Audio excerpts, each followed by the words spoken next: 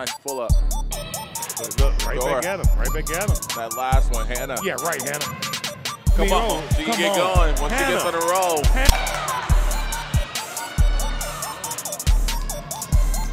Good pass there. Deflection after deflection for AZ Elite as Hannah Robbins comes up with the steal and the lay on the other end. Hannah. And the lay and Hannah Robbins. I know you're talking that he can come from the help side, but knocked down. That's Hannah Robbins. Just gets a wide open three. And that's the one that Coach Carr has been calling out. Oh, good back door there. Chris. Had out cross, get to the rack, and knocking down her free throw.